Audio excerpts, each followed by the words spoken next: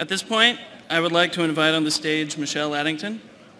Michelle is the Hines Professor of Sustainable Architectural Design at Yale University and part of the Yale Climate and Energy Institute. As both architect and engineer, Michelle's research and teaching is focused on exploring energy systems, new technologies, and advanced materials, representing a crucial exchange between environmental and technological systems. Before studying architecture, Michelle was a design engineer and manufacturing supervisor at DuPont and began her career at NASA, where she developed structural data for composite materials and design components for unmanned spacecraft. And I think this background has given her an exceptional opportunity as an architect to extend our understanding of how we can directly, discreetly, and transiently control phenomena. Today, she's here to speak about data and its discontents, or discontents, and how to navigate an uncertain world where information more often than not trumps knowledge. Michelle?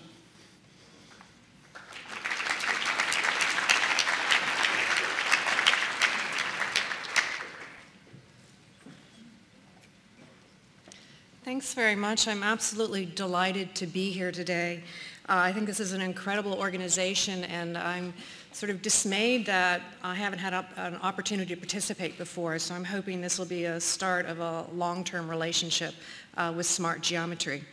What I wanted to talk to you about today is going to cross over a few different areas. And before I start, is there any way I can get the light out of my eye? No? Okay. Perhaps I can stand over here a little bit. A few years ago, I was invited to give a talk at the, okay, now I've got it, sorry. A few years ago, I was invited to give a talk at the climate negotiations that were taking place in Cancun, Mexico. And one of the things that really surprised me about being at these negotiations was the fact that there were no sessions, with the exception of 2 out of over 200, devoted to buildings, devoted to the built environment.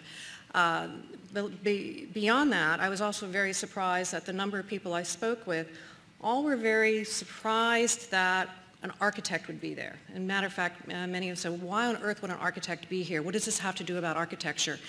And I found that a very interesting comment, because one of the slides that was shown was this slide right here, talking about the fact that architecture, buildings, as we know, not only have the lion's share of responsibility for a lot of the climate crisis that we deal with, but it's also the place that they've identified as having the best opportunity or best chance to actually make a difference.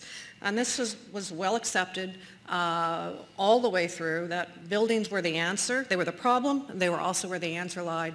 But for some reason, it wasn't worth talking about. It wasn't worth having sessions devoted to it. It wasn't part of the negotiations. It wasn't even something they thought architects should be attending. And so I began to realize in going through this and sort of having the conversations, going back and looking at where did this type of opinion come from, that in spite of the fact that everyone agreed that buildings were the problem, where did it come from that no one thought we needed to talk about it? And so I started looking at a lot of the documentation that was out there.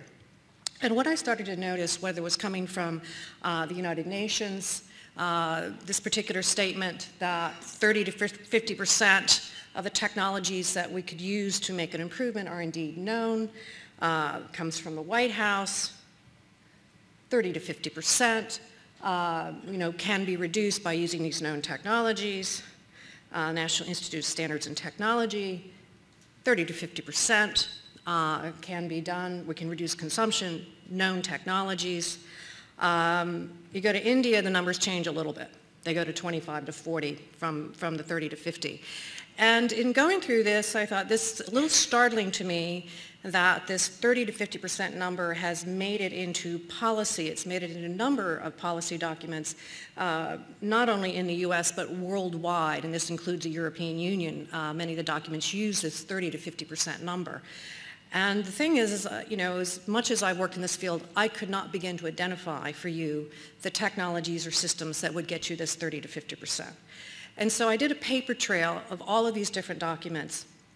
And one of the things that I discovered at the end of the paper trail is that if you followed it all the way through, what it came back to was a 1992 study of 11 buildings in Southern California, looking at very particular technologies in a very particular suburban building type that was typical of that area.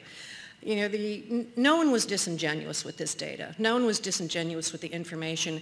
It's just that each time it was cited, less of it was cited as a 1992 study of 11 buildings. Instead, just parts of it get cited. And by the time 10 years goes by, it's no longer a single study, it's a fact. And this, of course, is something that we have to deal with quite extensively in our field, is a lot of the information that we deal with, which is recorded as fact, is presented as fact, indeed is not fact at all. It's one specific study or one specific item that comes through. I find it really interesting in teaching technology in architecture that when it comes to technology, people rarely cite sources. It's almost automatically assumed that if they're dealing with something that deals with science or technology, that it is indeed fact. One would certainly cite the source of a historical document. One would cite the source of something dealing with theory, but people never seem to think that they need to cite the source of something that deals with technology. And just as a little quick anecdote on the side of this, a few years ago I was on the jury for the top 10 green buildings in the United States, and one of the briefs for one of the buildings talked about how much energy it received from its wind turbine. It was a building that I'd actually spoken at the dedication ceremony a few months before. The wind turbine had been turned down by the community and was never installed. It was just information that was left in the original brief, but again, no one going back to sort of check that. It became something that instead of being part of an original brief became the fact of the building, and therefore moves into precedent studies and analyses as something that exists or something that's saving energy when indeed it was never installed. So, you know, one of the things to be thinking about as we look at this is that all of this data that's out there, all of this information that's out there has been rapidly making it into not just policy. We see it very, very dramatically changing the code landscape in the United States. You know, people often lament that we don't have enough codes to deal with environmental or energy performance. The reality is that there's been no type of building code that's turned over more quickly and have been adopted more quickly than energy codes have been. So these energy codes are rapidly turning over, rapidly adopting what they think these best technologies are. Of course, this is what goes into different types of rating systems, regardless of what their name is, are also trying to embed into practice what some of these 30 to 50% technologies might be that are going to make a big difference.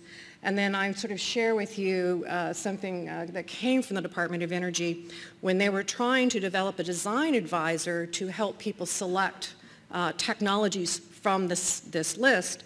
If you follow, and it's a little hard to see on this, but if you sort of follow the logic on this, what happens if you apply the design advisor which would tell you or direct you toward making the correct solutions, what you would end up with would be a very deep floor plate, one-story building with a very thick opaque envelope. Basically, all buildings should be IKEA, according to this type of thing. But the idea of that is that, you know, one of the measures has to be, you know, incredible amount of insulation that demands opacity. And then sort of a maximum volume per perimeter envelope, which is what gives you the deep floor plate. It has to be one story because the only way you can get daylighting in now is with solar tubes. So by the time you sort of ratchet in all of these different requirements, this is the deterministic result that one begins to end up with. So the question that comes from all of this is that if these 30 to 50%, or these technologies that can reduce 30 to 50% really do exist, is the problem one of will? And again, many people outside of the field of architecture really believe it is an issue of will, it's an issue of desire. I had a long conversation with John Holdren, who is Obama's energy czar. And, you know, his response to me is that almost everything that we're dealing with in climate and energy is difficult, with the exception of buildings. You know, you guys know what you need to do. You just choose not to do it. And that was the attitude of the energy czar. So the question really is how effective have these approaches been when they've been applied? So if we look at the most comprehensive study of buildings that we have in the U.S., it's a collection that the Department of Energy maintains, redoes every 2 years of both commercial and residential buildings. This is a particular one of the commercial building survey, looking at over 4 million buildings, categorized by every possible way you can imagine them being categorized, from age to structural system to location, but also whether it has shift workers working in it, whether it's a 9-to-5 type of operation, what they're doing within it, categorized in all these different ways. And if you look at this data, a variety of things show up. The first is that buildings reporting energy efficient features used more energy per capita than buildings that didn't have those. It didn't matter what the energy efficient feature was. Ones that we know should be making a difference, particularly things like economizer cycles and occupancy sensors. We know those should make a difference, and yet buildings that had those used more energy. And it didn't matter when you looked at it. It was true on almost every time this survey has been done. And so the questions that emerge from that is, if it's not these independent technologies that are making the difference, what is going on? And of course the answers are well known, and they're very obvious. I mean, things that we all know and we all take quite for granted. The first that we know is that buildings are becoming much larger square meters per capita and per function. It's pretty much leveled out in the US. We've seen in China a near 6-fold increase in 20 years in urban area per resident. Of course, we're going to continue to see that rise as well. India is our next place where we're going to see a dramatic increase in interior space per person. The real issue here behind this is that because we depend upon ambient systems, by ambient systems we're looking at things to be relatively homogeneous in the environment, homogeneous air conditions, a very homogeneous even level of lighting. The ambient environmental systems, HVAC, increase by the cube with an increase in dimension. Lighting systems should increase by the square, but because we're raising our ceilings, lighting systems are going up by the cube as well. We can do lots of things with different types of discrete technologies, but many of these discrete technologies and material choices that we're making that are part of that 30 to 50% are dealing with fractional or marginal improvements when we're making changes that affect things by the square and by the cube. Of course, the other thing that we know, and it's been very problematic, is the fact that electric loads in buildings have increased dramatically over about a 20-year time period, not just from all the electrical equipment that we've brought into buildings, but also because buildings have shifted over into using a high degree of cooling, which demands electricity. But interestingly enough, we're also seeing lighting requirements go up in buildings. So we might be spending a great deal of time or attention in trying to get everyone to replace each individual lamp, but at the same time we're requiring more and more lamps to be installed, or expecting more and more lamps to be installed.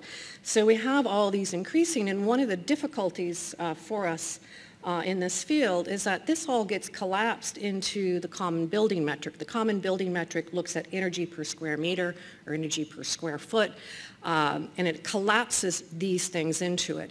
And so the sort of disconcerting part of this is that if you make your building larger, it will have a better metric. It will have a lower energy per square meter because you're spreading out occupant loads over a large area. The fastest way to make a building look green and have a great green metric is simply to put an atrium in it. Anything that gets rid of people really helps a building have a great metric, so somewhat problematic from that standpoint. But the other thing is that, and you'll find this embedded in codes both in Europe and the US, this over-focus on heating. Heating's easy. Heating's really simple. The fact that we don't manage it well is a problem that we need to address in terms of understanding how heat behaves. Cooling is not. And the thing is, primary energy for cooling going up at a much faster rate than the energy spent on heating, yet all of our building codes think that heating is a problem. Much of the approach thinks that heating is a problem. The focus on insulation on envelopes is very much focused on dealing with heating, really doesn't address the real issues of cooling and trying to dump heat from a building particularly well. So these are not anything that are news to anyone. Everybody knows that these things are so. Everybody recognizes that these things are so.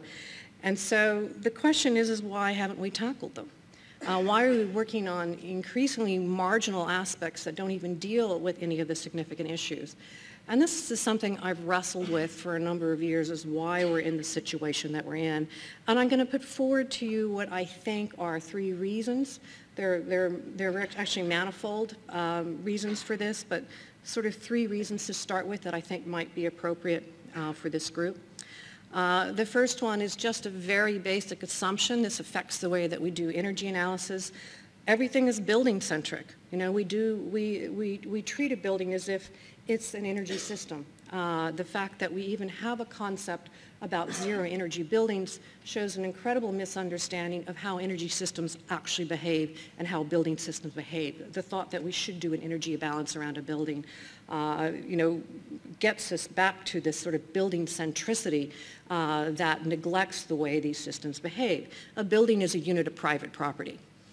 Private property does not match neatly with any type of energy system that I'm familiar with.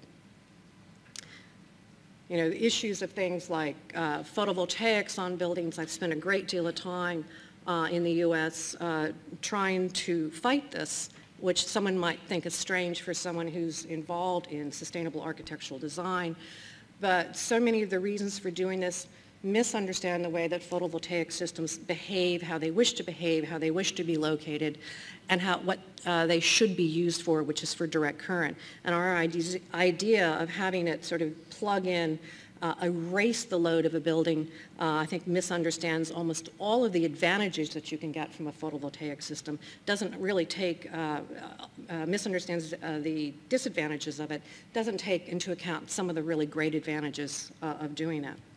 The second thing is that our technologies in buildings tend to be designed for the building and not its occupants. And if you look at what we deal with in buildings and we look at the energy consuming parts of buildings, with the exception of medical facilities, laboratories, and certain types of industrial processes, these systems are only there for the human body.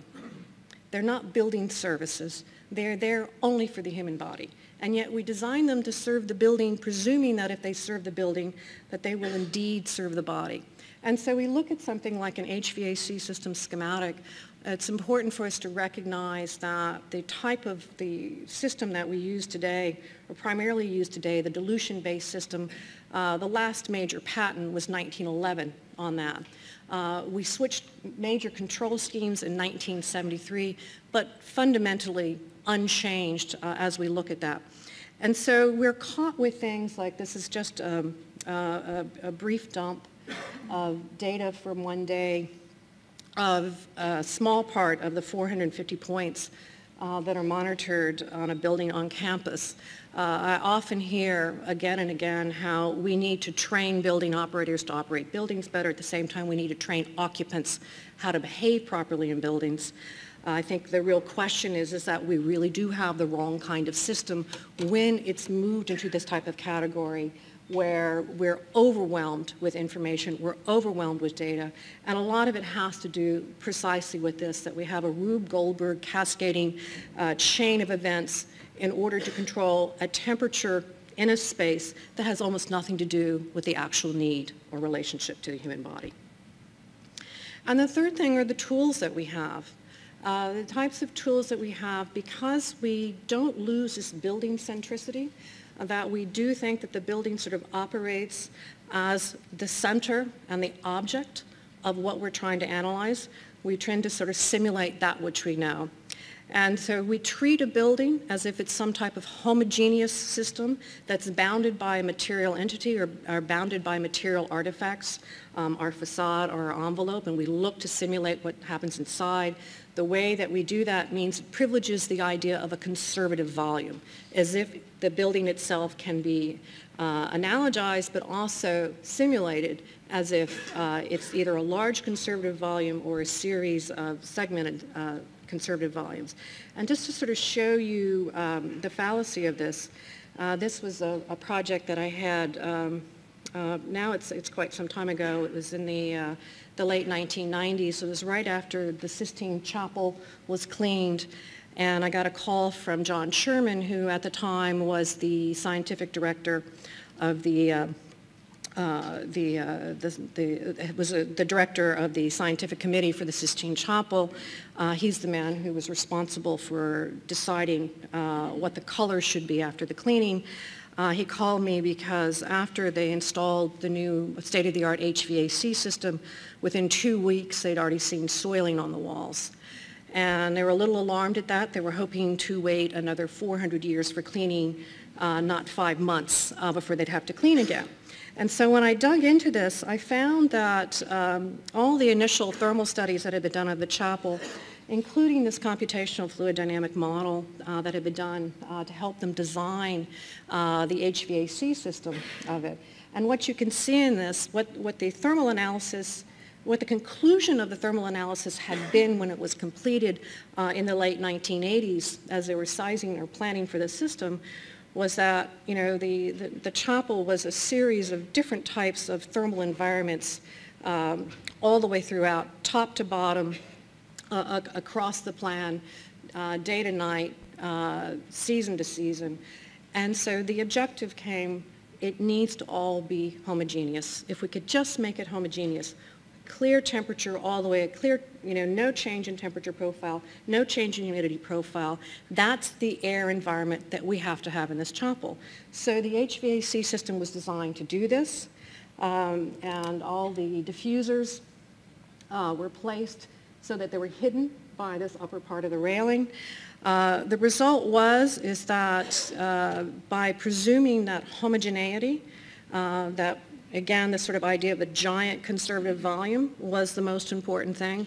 What they had done is they stripped the laminar boundary layer away from the walls. Before, when they allowed the air to be heterogeneous, when they allowed the walls to drive the condition, they had sort of a much longer, I don't know if I have this is a pointer. They had a much higher laminar boundary layer moving along the wall surface, and much lower turbulence. And turbulence is the problem when you're dealing with soil. But what they did when they went to this homogeneous system, this high velocity system, they completely stripped away the laminar boundary layer. And the result is they were just slamming soil against the walls. It was, again, an easy thing to fix, but it was having to fix the conception, you know, the image of what the environment should be before one could actually fix the technology that was involved in that. And so given that I think these are sort of the three general areas, the thought that we treat the building as being an independent or analogous to an energy system, the thought that we tend to think of it as being a conservative volume, and then on top of it, all of our systems are designed for the building and not for the actual human need within it. How do we move forward from this? And so here's some thoughts that I have that I hope would be appropriate for this group on how we might begin to move forward. First of it is thinking about disintegrating systems at the individual building. As long as we're thinking building centricity, as long as we're thinking the building as an isolated, independent unit where we do an energy balance around it, we demand integration. We want everything to be integrated together because it's all part of that packet of private property, and we want that packet of private property to represent, be a microcosm of everything that happens around it. We need to start realizing that many of these systems belong at very different scales, behave at different scales, are governed at different scales, and are very different types of phenomena that don't neatly integrate together. And what you want to do then is optimize them at phenomenological scales and not at operational scales. And so just even starting briefly with looking at energy supplies to buildings, understanding that given current alternating current system is going to optimize on a regional level. To give you an example, I live outside of New York City. Our alternating current system is optimized in 2 different points throughout New England. It doesn't matter if you're a house with a photovoltaic panel or you're a nuclear plant, you're optimized at the same 2 points. It's all bled in and decided there. So decisions have to be made understanding how that larger grid operates. I'm very interested in seeing DC systems. There's a lot of work going on in DC systems. We have an opportunity to look at deploying them at a much smaller level, and I think there's some incredible possibilities for buildings coming from that. The only thing that we can look at building scale is thermal mass. We can't look at thermal water or geothermal systems from a building scale. That really belongs to different types of geological constructions, again, not something governed by building scale. So part of it is understanding the systems and that they occur at these different scales. The phenomena themselves are much smaller. With the exception of higher Reynolds number type of convection, everything else exists at much smaller than building scale, much smaller than surface scale. The biggest thing that we really deal with when we're talking about the phenomena that affect the human body will be light at the micron scale. But everything else is going to be dealt with and is governed at a scale that's much smaller. We like to make decisions at building scale, and decisions at building scale can have a deterministic impact on the phenomena at this smaller scale, but it's not the scale at which one does that optimization. So for example, we think about, common approaches to daylighting, which look at orienting surfaces in relationship to where the sun is. Again, that's taking a very macro approach to what is a micron scaled behavior. I can get any light I want from any orientation I choose at any level I choose just by using a refraction film. And that's understanding the behavior, working on the behavior, and not trying to move the building or orchestrate the building in order to orchestrate the behavior.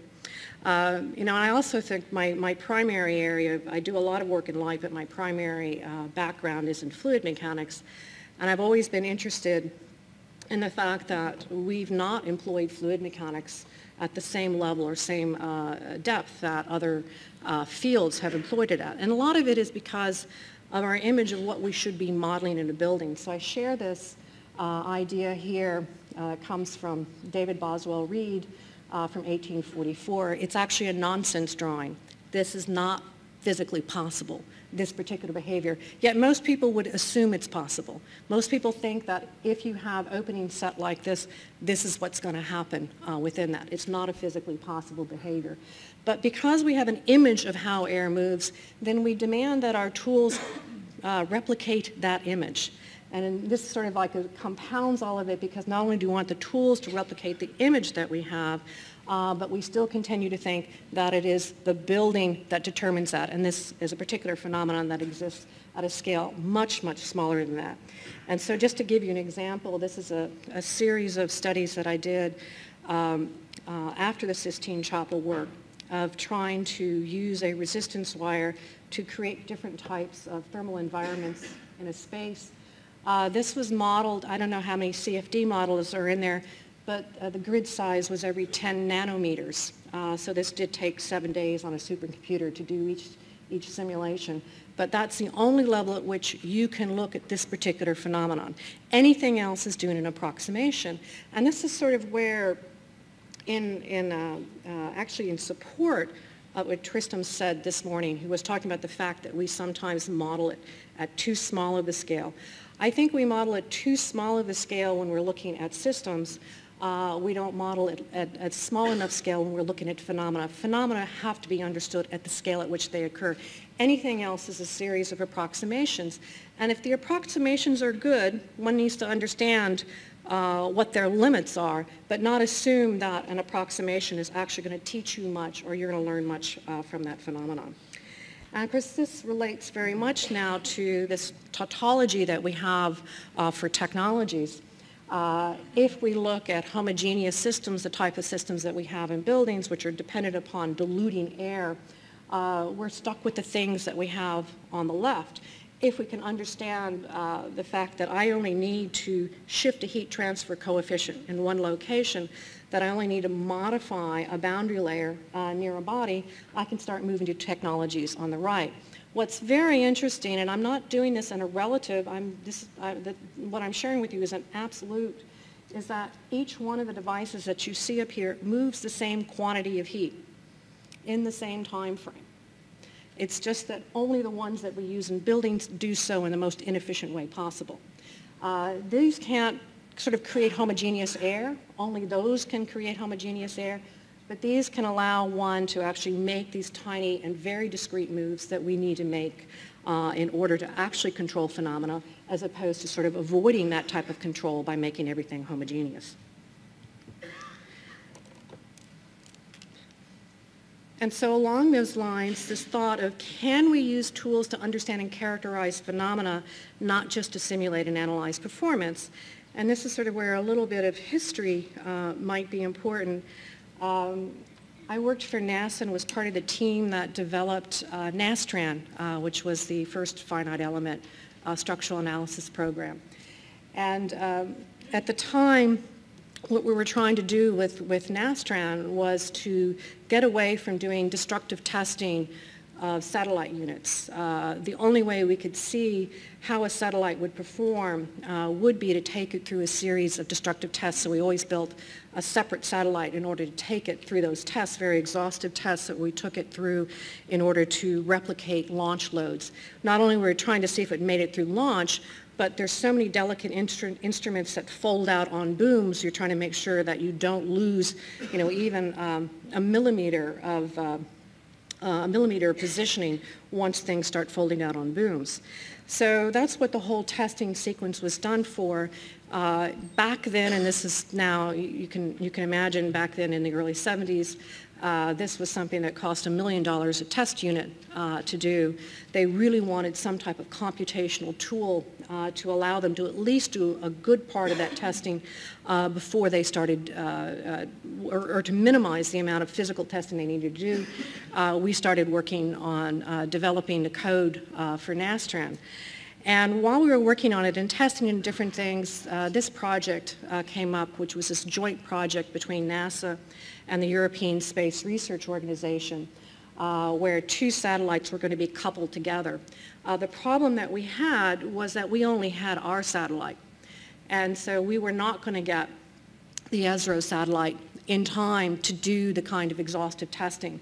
So we had to really fast track our development of NASTRAN in order to use NASTRAN to do the primary analysis of this. And for those of you who do structural analysis, to realize that we didn't have the second satellite, that we did all of our structural analysis of the relationship with it with a model that had 182 grid points, two satellites, a coupling, and 45 degrees of freedom. It's kind of astonishing to think about that now. You probably wouldn't even look at part of a boom in that way now, to think that two satellites coupled together would be looked at this particular level. And part of it was, and this was a great learning for me as a young engineer, was working with a really incredible group of very brilliant engineers who understood what we call orders of magnitude. And everything was done by orders of magnitude, and sort of searching for what the persistent behaviors were going to be, or what the governing phenomena were going to be. And you could sacrifice the rest of it as long as you were aware of focusing on what the governing phenomena. And this was a great lesson for me, because as I think about going forward and how one deals with what we simulate as things have become incredibly complex, if one can think about this idea of orders of magnitude, identifying persistent behaviors, letting go of the rest of it. The data won't tell you what's going on. It's actually the knowledge that you have to go forward and identifying the key phenomena is really the thing that begins to matter. But this relates to, I have a couple of projects with some of my former doctoral students, this sort of way of thinking, what is the phenomenon, and as opposed to simulating a situation. Work on urban heat island, the prevailing wisdom on urban heat island is that if you want to avoid an enhanced urban heat island effect, buildings have to be separated twice as far apart as they are high. It's really not a terribly reasonable thing for the typical city to think that you could do this. This issue of spacing has to do with the field of view, basically the sky view that you have. And one of the interesting things that this particular student, Nari Fenyuatana, who now runs the Atelier 10 office in Bangkok, discovered as she was doing this work was that you can extend a virtual sky view simply by using a reflective coating on the top 2 floors of a building. So an imperceptible reflective coating on the top 2 floors, which extended the virtual sky view for heat exchange, was the same as moving buildings.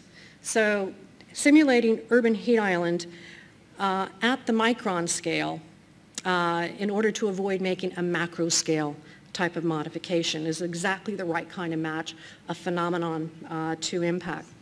This is from Adriana Lira, who was working on how to get light, I think it was around 450 nanometers, into the periphery of the eye, actually working in a team with Nari, because they both were dealing with micron-scaled phenomena. One's doing micron-scaled phenomena for urban heat island, another one's doing micron-scaled phenomena for the retina of the eye. But this is one that I think was alarming to us, some of the things that Adriana discovered. We teamed up with Roy Glauber, who received the 2006 Nobel Prize in Physics for his research in photonics. He looked at all the algorithms that were being used to do lighting simulation and said that all of them that he looked at were calculating the material interaction of light incredibly incorrectly. So he rewrote algorithms for her in order to do the appropriate simulation. And that was a little startling for us. We hadn't even questioned any of the algorithms for doing lighting design from that. Does it matter if you're doing gross lighting design? I don't mean gross, I mean macro lighting design? No. But if you're actually really interested on the interaction with the retina, which fundamentally is what we do care about, then it was unable to deal with that. And then a last student worked with a visual psychologist, and within that, and this is sort of, I think, an incredible question to think about for the future of what one begins to simulate, he actually built a physical model to show people that smaller apertures provided better light. They don't provide more light. Larger apertures give you more light. Smaller apertures give you the appearance of more light. How do you begin to simulate for the appearance of more light as opposed to physically more light on that? And this was all done through, this was actually a physical test unit that was built in Kuwait. And I included this on the website that I sent everyone, but this was also done with the visual psychologist who talked very much about how they test retinal interaction with light. And so I had a couple of students who built these head pieces that we controlled density of light using fiber optics and addressable LEDs, controlled the density of light and the distribution of light. And you'd put on this headpiece and you would swear you were inside of a great hall, or you could feel as though you were in a tiny room. It was very easy to manipulate that. And I think these are incredible opportunities for us to move forward, and it's this idea that it's no longer about the artifactual surface, it's really about the phenomenological surface that we create, and those are, in many cases, virtual surfaces as opposed to actual surfaces. So one of the greatest potentials that I see. So, in the last piece of this, can we begin to develop some type of cross-sectoral, multi-domain method that takes you across these different things? Not about simulating a building system and going even deeper into that, but understanding where some of these intersections occur, and perhaps in a sort of a most pragmatic way. You know, for all we talk about for green roofs, cool roofs, photovoltaics on roofs, most of those analyses project what the larger impact would be, but do a very detailed comparison of the heat load or the heat impacts on the building. What we really need to understand is how working with different types of roofing materials affects a much larger scale of infrared reflectivity. Begin to understand that interaction. I'm looking for the tool that would allow me to understand how making a roofing decision affects a larger regional albedo.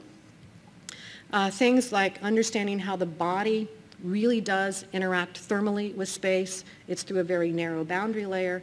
We can manipulate it in a couple of different ways, close to the boundary layer, modifying certain intersections with the boundary layer, or working with radiation.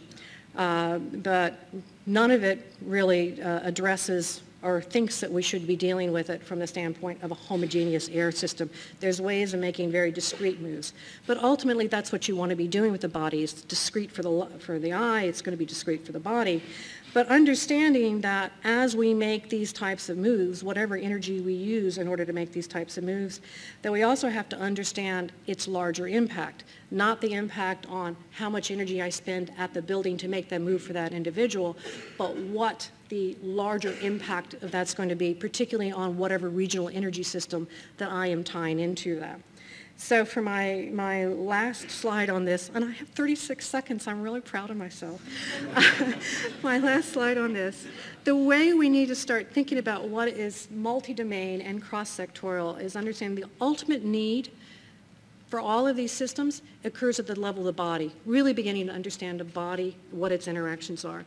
The place that we take action, however, we don't take action at the body level. It's very difficult to take action at the body level. We do take action through the things that we build, through the material artifacts that we install. So we understand the actions there, even though the need occurs at a much smaller level. The impact of that action is something we're going to see on these larger systems in a fairly relatively direct way. And of course, the consequences of that are the things that are longer term. And so ultimately, what we're looking for is to find what those strategic points of intersection are between where it is physically, financially, and operationally possible to take action, but where it's also, phenomenologically optimal, physically and phenomenologically optimal to take action. We're looking for that as an intersection. It's not the building. The building might be the place that is a convenient unit in order to operate in. That's not ever going to be the place where it's physically and phenomenologically optimal to take action. Nevertheless, it's a unit we work in, so we've got to find what are those strategic decisions that we make along the way on that. And anyway, it just turned 0.